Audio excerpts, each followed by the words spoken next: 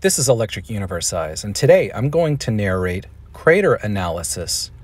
Thunderbolts Picture of the Day by Scott Douglas, May 9th, 2022. Original post, May 9th, 2012. Is this Algerian crater the result of an asteroid impact?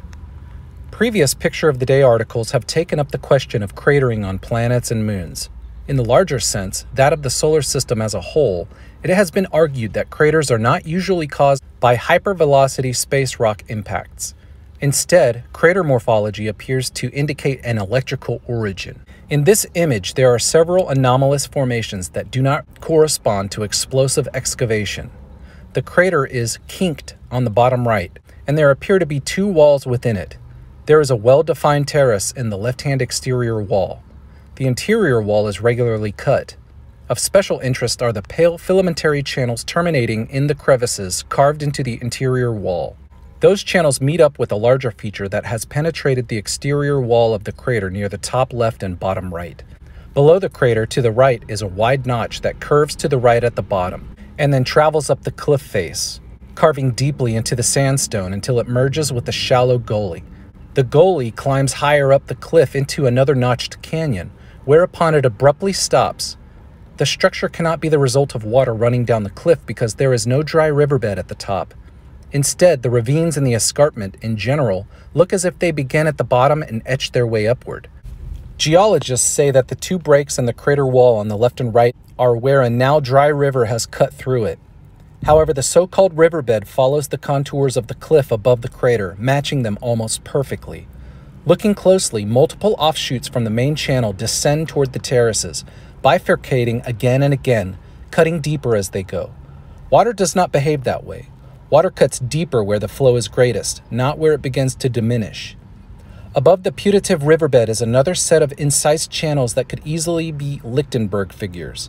Indeed, Lichtenberg figures dominate the terrain. In the upper right-hand corner, Lichtenberg figures branch out in every direction, converging into a wide swath that travels from right to left through the image.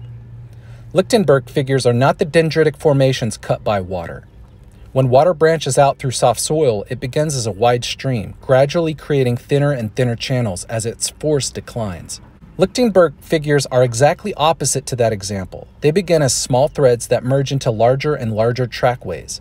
This happens because the electric discharges with which they are associated are pulling charged particles toward a point where the arc meets a downward leader stroke. The charged particles, usually protons, are yanked out of the rock with tremendous force, dragging neutral molecules along with them. That electromagnetic force disintegrates the rock, changing it into ultra-fine dust, which follows the electric field toward the spot where the upward return stroke meets the leader coming down from above. The secondary electric arc leaps upward, completing the circuit with whatever initiated the primary. The fine dust follows the discharge vortex, so there is little, if any, debris left behind. Quark's crater is flat-floored, with nearly vertical walls. Its 3.5-kilometer structure does not conform to laboratory experiments that use projectiles to model astrobleams. Instead, it looks like many examples of electric discharge effects on Mars.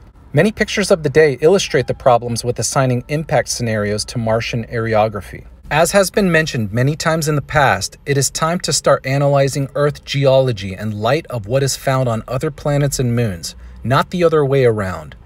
Written by Stephen Smith. For more information, please visit thunderbolts.info.